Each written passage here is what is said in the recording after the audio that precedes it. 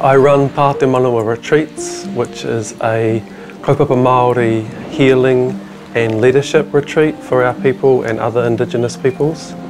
Ātiawa Manawa is it has two main purposes. One of them is just about supporting my people in positions of leadership where people are doing something about things they're passionate about, serving our communities.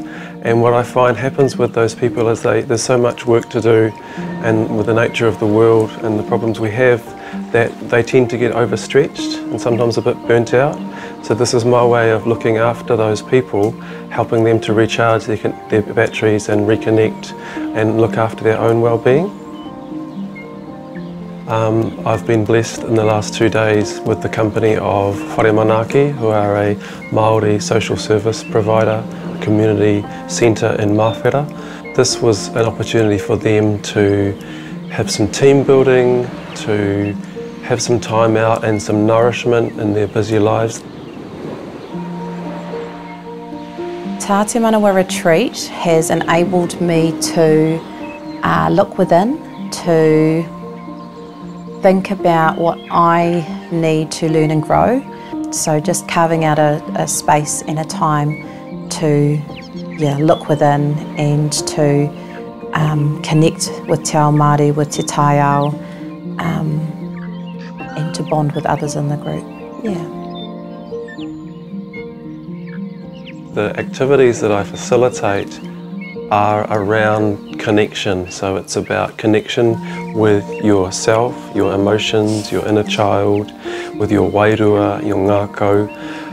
It's about connecting with others, and it works really in a lovely way when we're working with a team, a particular organisation.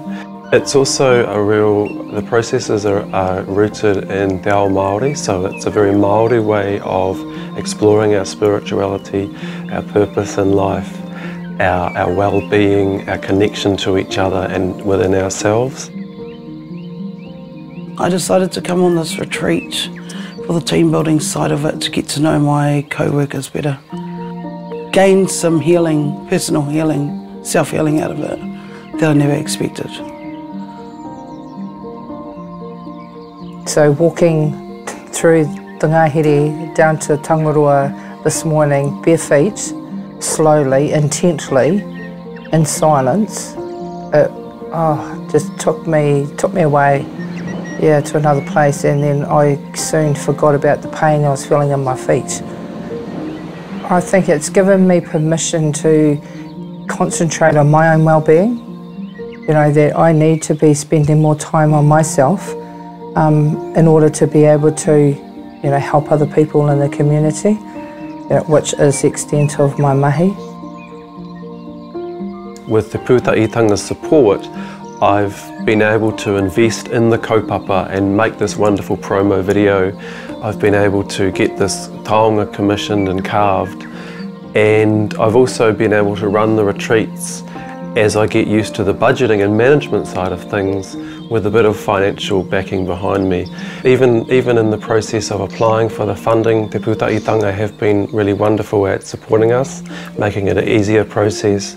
I know for some people that's quite a challenge, trying to project into the future what your kaupapa might look like and might need and all those things, and budgeting. So Te Pūtaʻitanga from the word go have been supportive even before we have been successful.